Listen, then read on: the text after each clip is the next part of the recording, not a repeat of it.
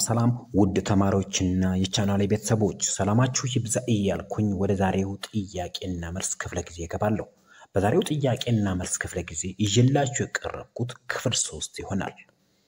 በዛሬው ጥያቄና ክፍለ ጊዜያችን ላይ የምንዳስሰው በ2013 ዓ.ም የኢትዮጵያ ሀገር አቀፍ ፈተናዎች ኤጀንሲ ለዩኒቨርሲቲ መግቢያ ብሎ ያዘጋጀውን ኤንትራንስ ኤግዛም ጥያቄዎች ይሆናል።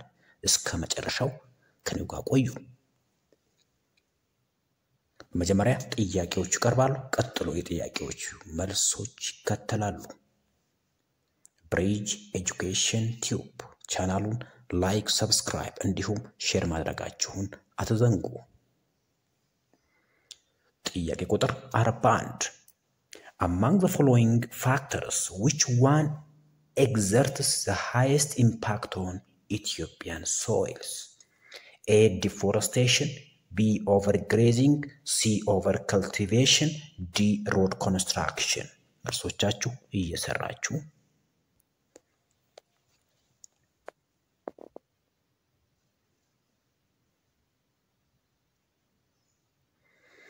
Among the following factors, which one exerts the highest impact on Ethiopian soils? A. Deforestation, B. Overgrazing, C. Overcultivation, D. Road construction.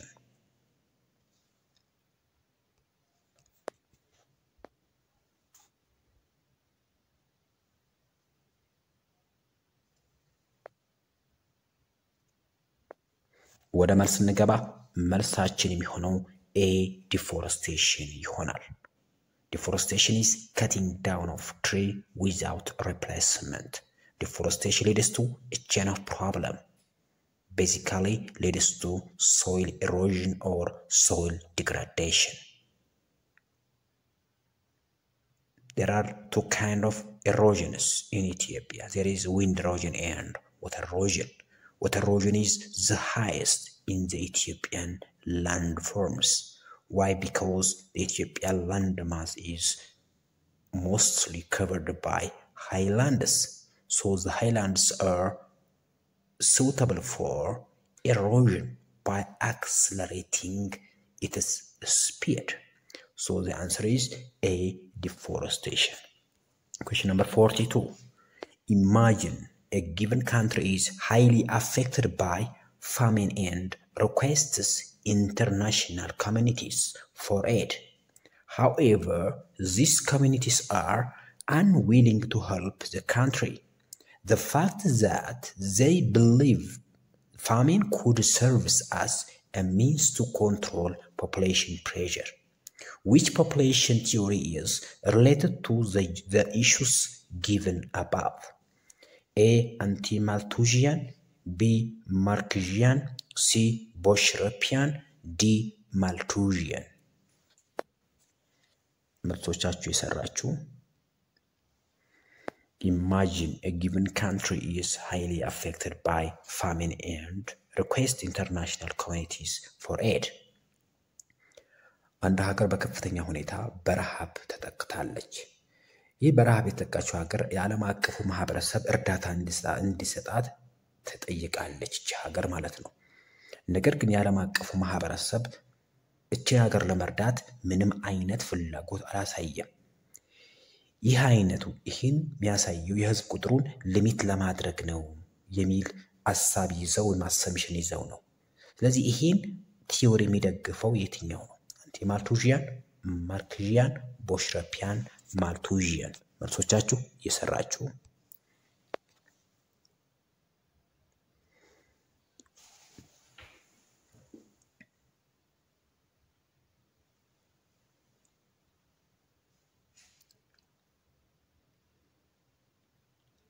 ወደ መልስ እንገባ። መልሳችን የሚሆነው ማልቱዥያን ፖፑሌሽን ቲዮሪ ይሆናል። ምክንያቱም ማልቱዥያን ፖፑሌሽን ቲዮሪ የሚያምነው ወይም ፎከስ የሚያደርገው ወይም በተለይ ይሄ ቲዮሪ ፎርሙሌት ያደረገው ቶማስ ሮበርት ማልተስ ይባላል። በዋናነት የሚያምነው በካታስትሮፊስ ነው። በተፈጥሯዊ አደጋዎች የህዝብ ቁጥርን ቼክ ማድረግ ይቻላል ወይንም የህዝብ ቁጥርን ባላንስ ማድረግ ይቻላል ብሎ የሚያምን ነው። ሶ ካታስትሮፊስ ሪፈርስ አስ ፖዚቲቭ ቼክስ አደጋዎች ወይም ችግር እንደ ፖዚቲቭ እንደ መልካም ማረጋገጫ አድርጎ ይወስዳል። ፖዚቲቭ ቼክ ብለው የጠራቸው ኮንትሮልስ ፋስት ፖፑሌሽን ግሮዝ ኤንድ ሜንቴን ባላንስ ቢትዊን ፖፑሌሽን ኤንድ ሪሶርስ። እነዚህ ፖዚቲቭ ቼኮች በአንድ ሀገር ውስጥ ያለ የህዝብ ቁጥር እድገትና የኢኮኖሚ እድገት ያመጣጥናል ብሎ የሚያስብ ወይም የሚሰብክ ቲዮሪ ነው። ቱ ፕሪቨንት ካታስትሮፊስ ሂማን ቢንግ ሹድ አዶፕት ፕሪቨንቲቭ ቼክስ። እነዚህ ካታስትሮፊዎች ለመቋቋም ፕሪቨንቲቭ ቼኮች መጠቀም አለብን ወይ መከላከያ መንሽን መጠቀም አለብን ይላል። በተለይም የህዝብ ቁጥሩ እንዳይጨምር ማለት ነው። እነዚህ ፕሪቨንቲቭ ቼክ የሚባሉት ሞራል ሪስትሬንስ የሰዎች ሞራል የሚነኩ ወይም ሰዎቹ ስብዕና የሚነኩ ናቸው። በተለይም እነዚህ ሞራል ሪስትሬንት የሚባሉት ሌት ሜሬጅ ዘግይቶ ጋብቻ መፈጸም፣ አቮይድ ሴክሹዋል ኮንታክት ጾታዊ ግንኙነትን ወይም የግብረ ስጋ ግንኙነት አለማድረግ በተለይም ከጋብቻ በፊት እንዲሁም ጥቂት ልጆች እንዲኖሩ መንገድ ይከፍታል ብሎ የሚሰብክ ቲዮሪ ነው። ማልቱዥያን አጌንስት ፋሚሊ ፕላኒንግ ኦል አርቲፊሻል ሜተድስ። እንግዲህ ማልቱዥያን ፖፑሌሽን ቲዮሪ ወይም ቶማስ ሮበርት ማልተስ ፋሚሊ ፕላኒንግ ሜተድ የሚባሉትን ላይክ ሉፕስ ፒልስ እነዚህን አይደግፉም፣ አጌንስት ያደርጋል ማለት ነው። ጀነራሊ ማልቱዥያን ፖፑሌሽን ቲዮሪ ፎከስ የሚያደርገው ፖፑሌሽን ግሮዝ ኢን ጂኦሜትሪካል ፕሮግሬሽን ነው ብሎ ያምናል። ያ ማለት የህዝብ ቁጥር እጥፍ ያደገ ነገር ግን የምግብ አቅርቦት ግን በሲንግል ሬት ወይንም በንጥል ነው የሚያድገው ብሎ ያምናል። ስለዚህ የነዚህ ኢፌክት ደግሞ ኢምባላንስ ሊድስ ቱ ኦቨር ፖፑሌሽን። ይሄ ደግሞ ኮሬክት የሚደረገው የሚስተካከለው በፕሪቨንቲቭ ቼክ እና ፖዚቲቭ ቼኮች ናቸው ማለት ነው። ፕሪቨንቲቭ ቼክ የሚባሉት ሌት ሜሬጅ፣ ቼስቲ፣ ሞራል ሪስትሬኖች ናቸው ማለት ነው። ፖዚቲቭ ቼክ የሚባሉት ላይክ ሚዝሪ፣ ረሃብ ወይም ቸነፈር፣ ዋር፣ ጦርነት፣ ፋሚን፣ ድርቅ እንዲሁም ፍለድ፣ ጎርፍ እነዚህ የህዝብ ቁጥሩን ቼክ ያደርጋል ብሎ የሚሰብክ ቲዮሪ ማልቱዥያን ፖፑሌሽን ቲዮሪ ይባላል ወይንም የቶማስ ሮበርት ማልተስ ቲዮሪ ተብሎ ይጠራል ማለት ነው። ወደ ቀጣይ ጥያቄ ስናልፍ 43ኛው ጥያቄ ነው። which of the statement below reflects the trend of population growth in Ethiopia? A. There was a slightly increase in the rate of population growth from 1950s onward. B. There was a fast rate of population growth before the 1920s. C. The population size recorded in 2007 was 3 times more than that of 1970s. D. There has been an increase in the population growth rate over recent decades. መልሶቻችሁ የሰራችሁ which of the statement below reflects the trend of population growth in Ethiopia?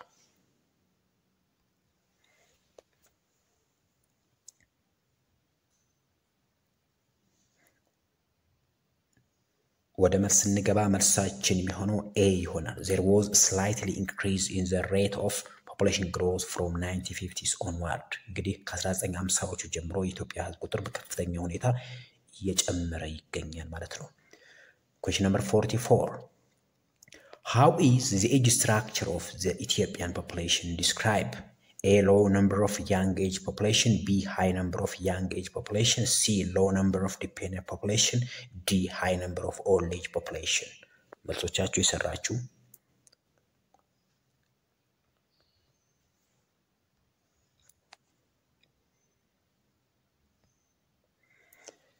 የትምህርት በቋሚነት የተዘጋጀ የሚቀርብላችሁ ከብሪጅ ኤጁኬሽን ነው። ቻናሉን ላይክ፣ ሰብስክራይብ እንዲሁም ሼር ማድረጋችሁን አትዘንጉ። ወደ መልስ እንገባ። መልሳችን የሚሆነው ቢ ሃይ ነምበር ኦፍ ያንግ ኤጅ ፖፑሌሽን ይሆናል። ምክንያቱም የኢትዮጵያ ፖፑሌሽን ስትራክቸር ስናይ ወይም ፖፑሌሽን ፒራሚዱን ስናይ ትሪያንጉላር ነው። ትሪያንጉላር ፖፑሌሽን ፒራሚድ ማለት በአንድ ሀገር ውስጥ ያለ የህዝብ ቁጥር በከፍተኛ ይጨምራል ማለት ነው። ልክ ጎነ 3 ቅርጽ ያለው ትሪያንግል ብንወስድ የትሪያንግል ቤዝ ወይም ከታችኛው ያለው ክፍል ብሮድ ነው ወይም ሰፊ ነው። ስለዚህ ብሮድ ነው ማለት there is high birth rate አለ ማለት ነው። ፒኩን ደግሞ ጫፉን ስናይ በጣም ጠባብ ነው፣ ምክንያቱም ኦልድ ኤጅ ፖፑሌሽኑ በጣም ስሙር ስለሆነ። ስለዚህ ፖፑሌሽን ኤጅ ስትራክቸር የምናሳየው በፖፑሌሽን ፒራሚድ ነው። ስለዚህ የኢትዮጵያ ፖፑሌሽን ፒራሚድ ደግሞ ቤዙ ሰፊ ስለሆነ it is high number of young age population ይኖራል ማለት ነው። 45ኛው ጥያቄ which of the following describes the scope of geography? A. Geography focuses more on the outer space than the surface of the earth. B. Geography focuses on the spatial aspect of phenomena between the lithosphere and the lower layer of atmosphere.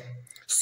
The scope of geography lies beyond the upper atmosphere and the ocean current. D. Geography is directly interested in the investigating thermodynamics characteristics of the interior of the Earth core. መልሶቻችሁ እየሰራችሁ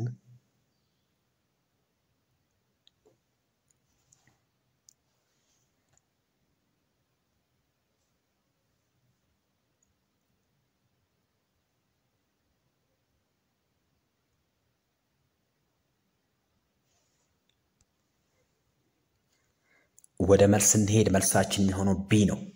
Geography focus on the spatial aspect of phenomena between the lithosphere and the lower layer of atmosphere ይሆናል። spatial aspect ወይም በቦታዎች መካከል ያለችን ፎከስ ያርጎ ያጠናል ማለት ነው። ነገር ግን ኤ አይሆንም፣ ምክንያቱም more on the outer space ነው የሚለው። outer space and the surface of earth outer space ውጭ ከመሬት ውጭ ያለው ማለት ነው። አይሆንም። ሲ the scope of geography beyond the upper atmosphere and the ocean currents እንግዲህ beyond ከupper atmosphere ርቆ ነው የሚሄደው ያለን ነው። ስለዚህ አይሆንም። ዲ ስለ ቴርሞዳይናሚክስ ወይም ስለ ፊዚክስ ነው። ይሄ ቴርሞዳይናሚክስ የሚያጠናው ስለ ላይት ወይም ስለ ኤነርጂ። ስለዚህ መልሳችን የሚሆነው ቢ ነው ማለት ነው። 45ኛው ጥያቄ question number 46 Geographers use systematic approach under which of the circumstance listed below. A. Investigating the scale of climate impact on pastoral communities. B. Describing the general characteristics of the Horn of Africa. C. Exploring the physical and human geography of Africa. D. Studying every detail of the world in a holistic way. መልሶቻችሁ የሰራችሁ Geographers use systematic approach under which of circumstance listed below. A. Investigating the scale of climate impact on pastoral communities. B. Describing the general characteristics of the Horn of Africa. C. Exploring the physical and human geography of Africa. D. Studying every detail of the world in a holistic way.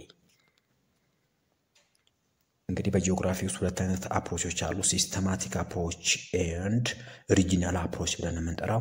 ሶ which one is focus on systematic approach? ሲስተማቲክ አፕሮች ስንል በአንድ ስፔሲፊክ በሆነ ጂኦግራፊክ ኤሌመንት ላይ ፎከስ ተደርጎ የሚደረግ ጥናት ማለት ነው።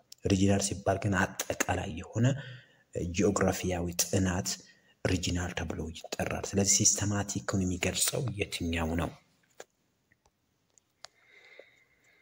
ወደ መልስ እንገባ። መልሳችን የሚሆነው ኤ ነው። investigating the scale of climate impact on pastoral communities ስለሚለን ነው ማለት ነው። ቢ ማይሆንበት ምክንያት ሆርን ኦፍ አፍሪካን ስለሚያጠቃልል፣ ሲ እንደዛው አፍሪካ፣ ዲ ደግሞ in holistic way ወይም ወርልድ ስለሆነ ነው ማለት ነው። ስለዚህ በጣም ስሞለስት ኤሪያ ከቨር የሚያደርገው pastoral community የሚለው ይሆናል። ስለዚህ መልሳችን ኤ ነው ማለት ነው። question number 47 how would you describe the scale of possibilism? እንግዲህ በጂኦግራፊ ውስጥ አራት አይነት ስኩል ኦፍ ቶቶች አሉ። ፖሲቢሊዝም፣ ዲተርሚኒዝም፣ ኳንቲቴቲቭ አፕሮች ኤንድ አፕላይድ ጂኦግራፊ ነው ይሆናል። ስለዚህ ስለ ፖሲቢሊዝም የሚገልጸው የትኛው ነው ነው? A. It views that neither environment nor human being have the upper hand. B. It is a philosophical thought that gives more emphasis to nature. C. It thinks that human beings can modify nature using technology. D. It assumes that man is under the mercy of the nature. መልሶቻችሁን እየሰራችሁ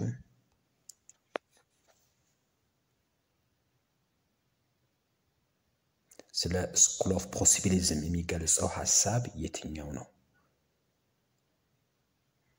እንግዲህ ዲተርሚኒዝም የሚያጠናው nature is the master of man የሚለውን ነው። nature control everything in this world የሚል assumption የሚይዘው ዲተርሚኒዝም ይባላል። ምን ማለት ነው? አካባቢ የሰዎችን አኗኗር፣ አመጋገብ፣ ባህሪ፣ መልክ ላይ ተጽዕኖ ያሳድራል ብለን ስንጠራ ዲተርሚኒዝም ይባላል። ፖሲቢሊዝም ስንል ግን man is the master of environment እንለዋለን። ያ ማለት የሰው ልጆች አካባቢያቸው በሚፈልጉት መንገድ ወይም ለሰዎች ምቹ በመሆኑ መንገድ ይቀይሩታል። በተለይም ቴክኖሎጂ ወይንም አእምሮአቸው ተጠቅመው ማለት ነው። ይሄ ፖሲቢሊዝም ተብሎ ይጠራል። አፕላይ ጂኦግራፊ ዩዚንግ ጂኦግራፊክ ኖሌጅ ቱ ሶልቭ ሶሺዮ ኢኮኖሚክ ፕሮብለምስ ብለን የምንጠራው ነው። ኳንቲቴቲቭ አፕሮች ብለን የምንጠራው ደግሞ ኢምፕሊመንቲንግ ኳንቲቴቲቭ ቴክኒክስ ኦር ኑሜሪካል ቫሊዩስ ኢን ጂኦግራፊ የሚለው ይሆናል ማለት ነው። ኦር አፕሊኬሽን ኦፍ ኮምፒውተር ኢን ጂኦግራፊ ኦር ኢንተራክቲንግ ኦር ሪሌቲንግ ጂኦስፓሻል ዴታ ዊዝ ኮምፒውተር ሲስተም ኢስ ኮልድ ኳንቲቴቲቭ አፕሮች። ስለዚህ ስለ ፖሲቢሊዝም ልክ የሆነው የትኛው ነው? ወደ መልሳችን ስንሄድ ዘ አንሰር ኢዝ ሲ። ኢት ቲንክስ ዛት ሂውመን ቢንግስ ካን ሞዲፋይ ኔቸር ዩዚንግ ቴክኖሎጂ። የሰው ልጅ አእምሮውን ወይም ቴክኖሎጂ ተጠቅሞ አካባቢውን ሞዲፋይ ማድረግ ይችላል ወይም መቀየር ይችላል የሚለው አሰብሽን ነው ማለት ነው። 48ኛው ጥያቄ which one of the following could be among the conditions that initiated the emergence of applied geography? A. The emergence of primitive community. B. Discovery of the unknown part of the world. C. The urges to answer the where and what question across the world. D. The growing needs to solve socio-economic and political problems. መልሶቻችሁን እየሰራችሁ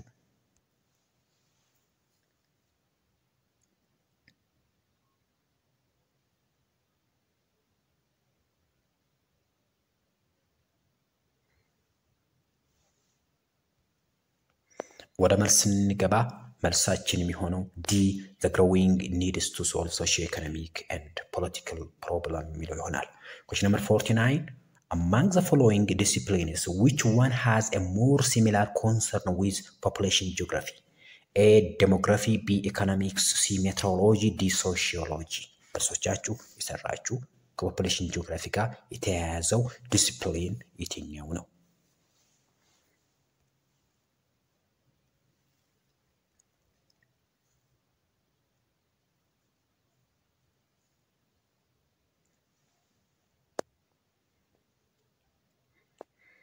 ወደ መልስ እንገባ። መልሳችን የሚሆነው ኤ ዴሞግራፊ ይሆናል። ዴሞግራፊ ፎከስ ኦን ፖፑሌሽን ጂኦግራፊ ኦር ዴሞግራፊ ፎከስ ኦን ፖፑሌሽን ግሮዝ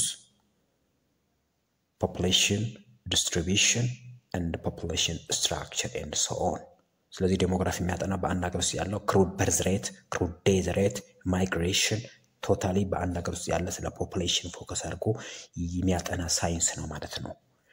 question number 50 which type of drainage pattern develop in area where the tributaries join the main river at right angle?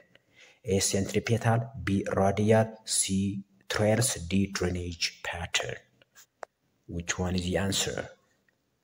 Which type of drainage pattern develop in area where the tributaries join the main river at right angle? A. centripetal. B. radial. C. trails. D. dendritic.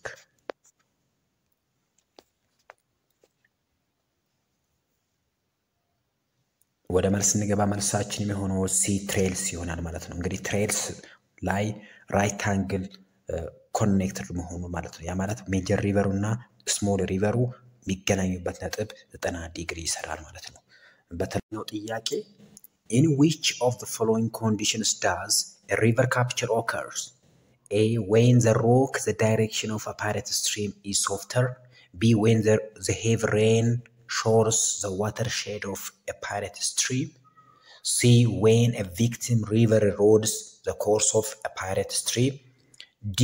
when a parent stream overrides a victim stream. መልሶቻችሁ እየሰራችሁ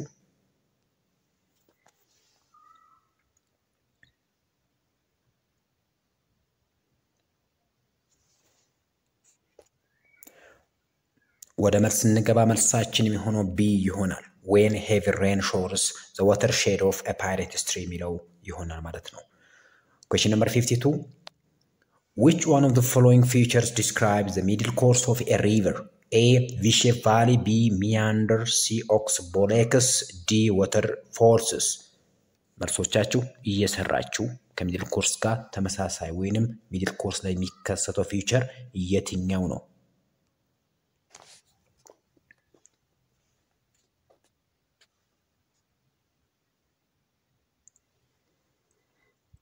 ወደ መልስ እንገባ። መልሳችን የሚሆነው ቢ ሚያንደር ይሆናል። ሚያንደር ኢዝ ዚግዛግ ሙቭመንት ኦፍ ሪቨር ዲው ቱ ሎወር ሰርፌስስ።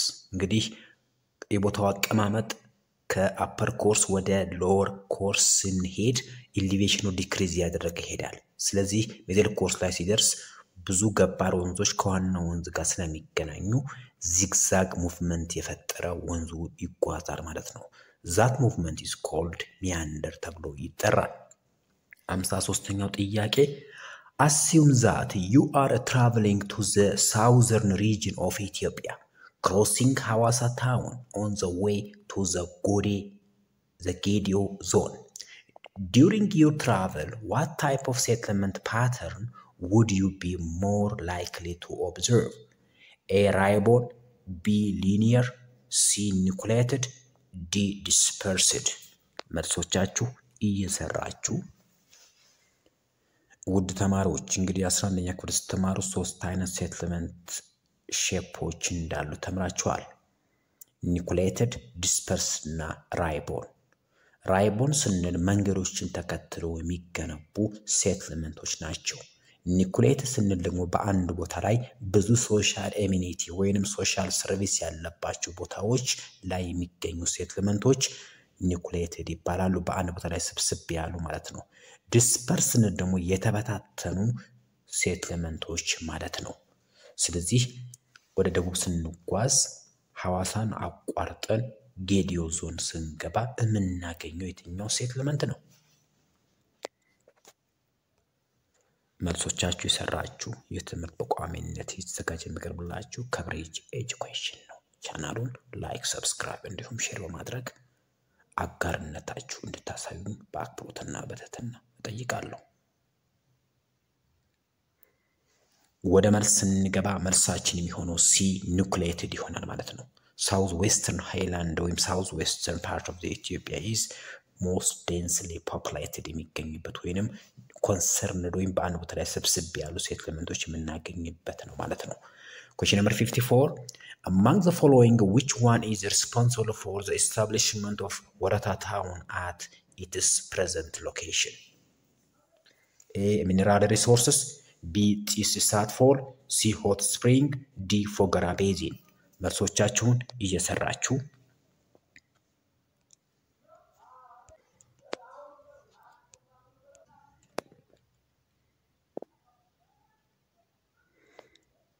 ወደ መልስ እንገባ። መልሳችን የሚሆነው ዲ ፎገራ ቤዚን ይሆናል። ኢንተንሲቭሊ ካልቲቬትድ ባይ ሪብ ኤንድ ጉምራ ሪቨር። እንግዲህ በእነዚህ ወንዞች ምክንያት እርሻ ስለመካሄድበት ቦታው ፎገራ ቤዚን ወይንም ይሄ ወረታ ታውን የተቋቋመበት ቦታ ቢኮዝ ኦፍ ፎገራ ቤዚን ይሆናል ማለት ነው። 55ኛው ጥያቄ among the following winds which one dominates the climate of tropical Africa? A. polar easterlies, B. trade winds, C. westerly winds, D. monsoon winds. መልሶቻችሁ እየሰራችሁ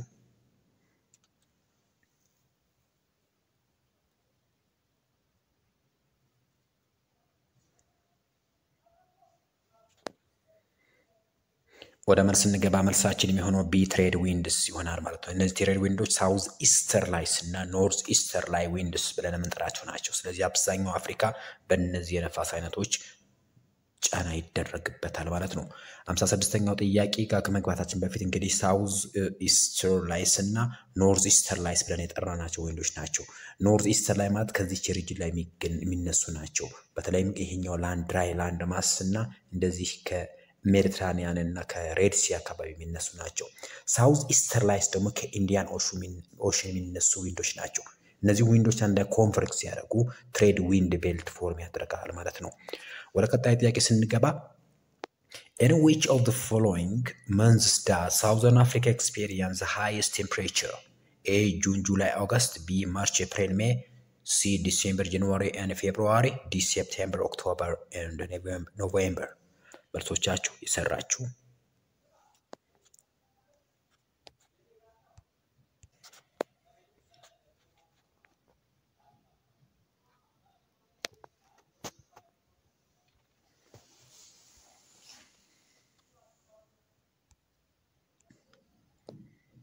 ወደ መልስ እንገባ። መልሳችን የሚሆነው ሲ ዲሴምበር፣ ጃንዋሪ ኤንድ ፌብሩዋሪ ይሆናል ማለት ነው። ምክንያቱም the distribution of temperature in Africa also has seasonal variation such as variation is the result of the apparent movement of overhead sun between the tropics እንግዲህ በሁለት ትሮፒክሶች መካከል በትሮፒክ ኦፍ ካንሰር እና በትሮፒክ ኦፍ ካፕሪኮን መካከል የሚደረግ እንቅስቃሴ ላይ ያለ ወይም ቴምፕሬቸር ቬሪዬሽኑ በዚህ ምክንያት ነው። ያ ማለት የፀሐይ እንቅስቃሴ በሁለቱ ትሮፒክሶች መሃል ነው የሚሆነው ማለት ነው። አብዛኛው እነዚህ ቦታዎች ዳይሬክት ኢንሶሌሽን የሚያገኙ ቦታዎች ናቸው። በተለይ the months of December, January and February constitute summer season in the southern hemisphere። እንግዲህ ዲሴምበር፣ ጃንዋሪ እና ፌብሩዋሪ ለሳውዘርን ሄሚስፌር ሰመር ሲዝን ተብሎ ይጠራሉ። during this time በዚህ ጊዜ the sun is overhead south of equator እንግዲህ ከኢኩዌተር በታች በደቡብ በኩል ማለት ነው ዳይሬክት ኢንሶሌሽን ያገኛሉ ማለት ነው። as a result areas of high temperature are found in southern Africa. But the northern and northeastern part of the continent remain relatively cool and dry in this time. ስለዚህ ዲሴምበር፣ ጃንዋሪ እና ፌብሩዋሪ ለሳውዘርን ሄሚስፌር ኦቨርሄድ ሰን ስላለ ወይንም ሃይ ቴምፕሬቸር ሪሲቭ ያደርጋሉ ማለት ነው። ስለዚህ መቼ ነው ማለት ነው? ዲሴምበር፣ ጃንዋሪ እና ፌብሩዋሪ ሃይስት ቴምፕሬቸር ሪሲቭ ያደርጋሉ ማለት ነው ሳውዘርን ሄሚስፌር። 57ኛው ጥያቄ which of the following countries mostly experience tropical continental type of climate in Africa? A. Madagascar, B. Morocco, C. Somalia, D. Tunisia. Tropical continental ወይንም ሳቫና ግራስላንድ ክላይሜት ኤክስፒሪየንስ የሚያደርገው ሪጅን የትኛው ነው? ማዳጋስካር፣ ሞሮኮ፣ ሶማሊያ፣ ቱኒዚያ።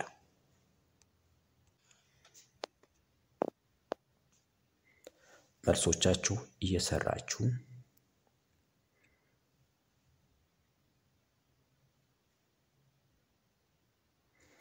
ወደ መልስ እንገባ። መልሳችን እንግዲህ ከዛ በፊት ዲፋይን እናድርገው እስቲ። ትሮፒካል ኮንቲኔንታል ወይም ሳቫና ክላይሜት ስንል ሎኬሽኑ ከ5 ዲግሪ እስከ 15 ዲግሪ ኖርዝ እና ሳውዝ ላይ የሚገኝ ቦታ ነው። It is a transitional zone between wettest or equatorial and dry or desert climate። ስለዚህ ይሄ ቦታ በዌተስት እና በድራይስት ሪጅን መሃል የሚገኝ ነው ማለት ነው። The regions include western, southern እና ማዳጋስካር አካባቢዎች በሳቫና ግራስላንድ የተከበቡ ናቸው። በክላይሜታቸው ሰመር ላይ ሆት ሲሆን ዊንተር ላይ ደግሞ ኮልድ ይሆናል።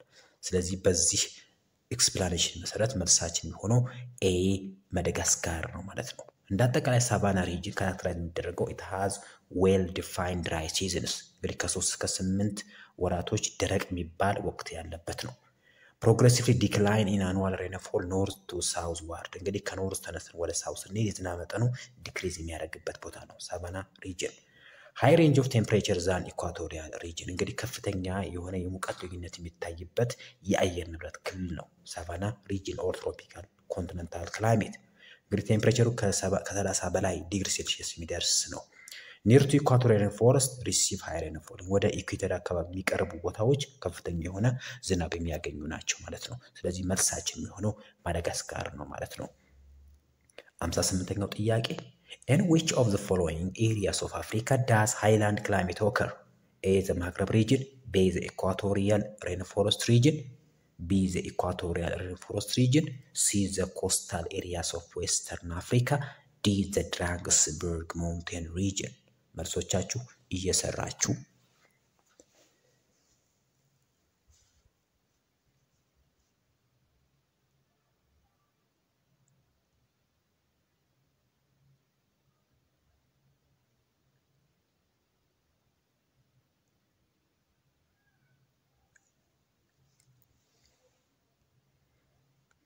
ወደ መልስ እንገባ። መልሳችን የሚሆነው ዲ ዘ ድራንግስበርግ ማውንቴን ሪጅን ይሆናል። ይሄ የደቡብ አፍሪካ ከፍተኛ ስፍራዎች ወይንም ሃይስ ማውንቴን ነው ድራንግስበርግ ወይንም ግሬት ካሮ ይሉታል።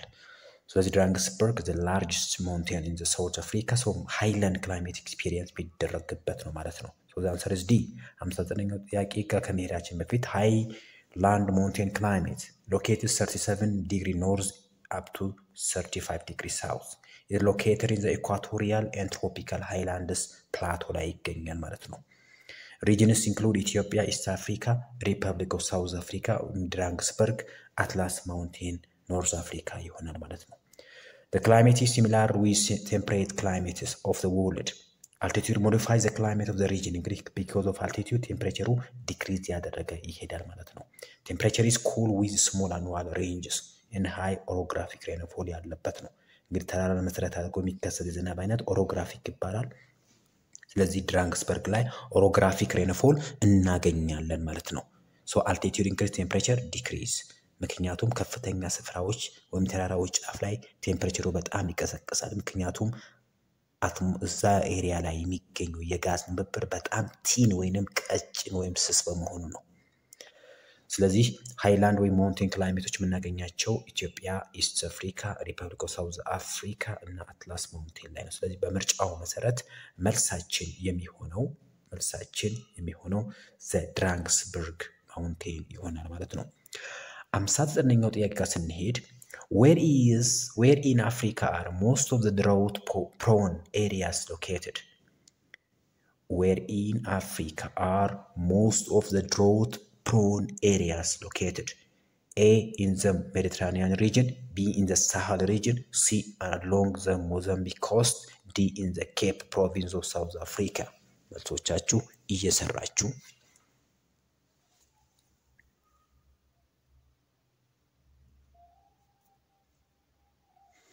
ይህ ትምህርት በቋሚነት የተዘጋጀ የሚቀርብላችሁ ከብሪጅ ኤጁኬሽን ነው። ቻናሉን ላይክ፣ ሰብስክራይብ እንዲሁም ሼር ማድረጋችሁን እንዳትዘነጉ።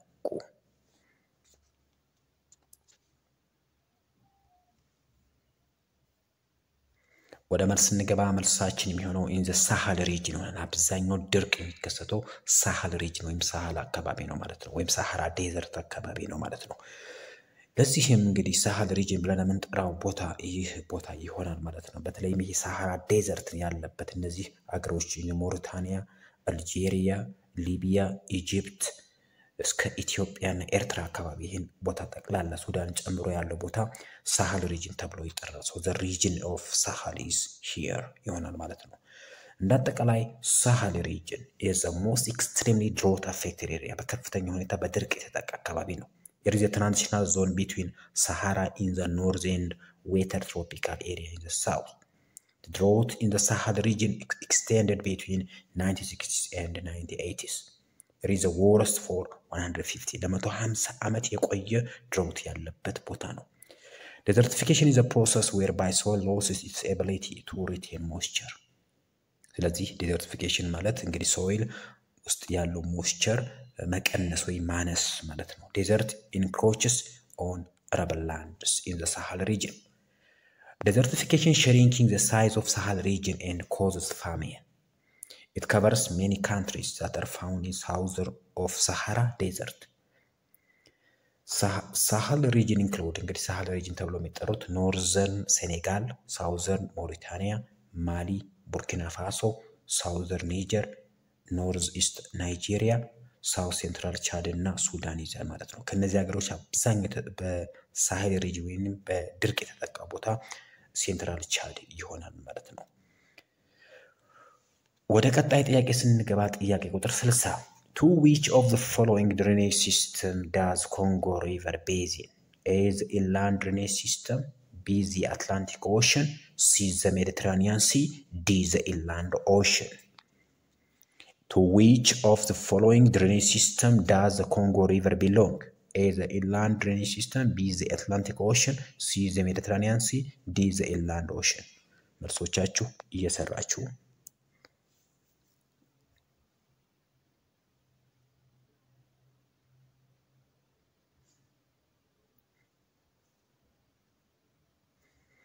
ወደ መልስ እንገባ። መልሳችን ጋር ስንመጣ በዋናነት ይሄ ሪጅን ኢንክሉድ የሚያደርገው አትላንቲክ ኦሽን ድሬኔጅ ሲስተም ኢት ድሬንስ ሳውዝዋርድ ኤንድ ኢስትዋርድ። እንግዲህ ወደ ሳውዝ ዋርድ ወደ ሳውዝ ፍሎ የሚያደርግና ወደ ዌስት ዋርድ ፍሎ የሚያደርጉ ማለት ነው። ከዚህ ወደዚህ ወደ አትላንቲክ ኦሽን የሚፈሱ ወንዞች ናቸው። it is the first largest in terms of discharge density ድሬኔጅ ቤዚን እና አኑዋል ዲስቻርጅ እንግዲህ ከፍተኛ የሆነ ውሃ በመያዝ እንዲሁም ከፍተኛ የሆነ ሰፊ ቦታ በመሸፈን ይታወቃል። አትላንቲክ ኦሽን ድሬኔጅ ሲስተም 90% የሚሆነው ሰርፌስ ፍሎ ወይም የውሃ ፍሰትን ይይዛል ማለት ነው። በውስጡ የሚይዛቸው ወንዞች ኮንጎ፣ ጋምቢያ፣ ሴኔጋል እና ኒጀር እና ቮልታ ይሆናሉ። ኮንጎ ሪቨር እዚህ አካባቢ ነው። ኮንጎ ሪቨር እንዲሁም እዚህ አካባቢ ሴኔጋል ሪቨር፣ ኒጀር እዚህ አካባቢ ይኖራል። ኒጀር ሪቨር ኒጀር ከኒጀር እችኛዋ ማለት ነች። እንዲሁም ቮልታ ሪቨር ቮልታ እዚህ ጋር ሌክ ቮልታ ዋይት ቮልታ ብላክ ቮልታ ይላል እዚህ አካባቢ ማለት። ስለዚህ ቮልታ ሴኔጋል፣ ኒጀር፣ ኮንጎ ሪቨር እና ጋምቢያ ይሆናል ማለት ነው። ሶ ጋምቢያ በተለይም እዚህ ጫፍ ላይ የምትገኝ ነች ማለት ነው። ስለዚህ እነዚህ አትላንቲክ ኦሽን ድሬኔጅ ሲስተም ይሆናል ማለት ነው። ስለዚህ ኮንጎ ሪቨር የሚገኝበት ድሬኔጅ ሲስተም ማን ተብሎ ይጠራል? የአትላንቲክ ኦሽን ድሬኔጅ ሲስተም ብለን እንጠራዋለን ማለት ነው። ውድ ተማሪዎች የዛሬው የጥያቄና የመልስ ክፍለ ጊዜያችን ይህን ይመስል ነበረ። ስለተከታተላችሁኝ አመሰግናለሁ። በመጨረሻም የጥያቄዎቹን ማጠቃለያ እንድትከታተሉ በአክብሮትና በትህትና እጠይቃለሁ። ቻናሉን ላይክ፣ ሰብስክራይብ እንዲሁም ሼር ማድረጋቸውን እንዳዘነጉ። ማንኛውም አስተያየት ካላችሁ እታች ባለው ኮሜንት መስጫው ላይ ጻፉልኝ።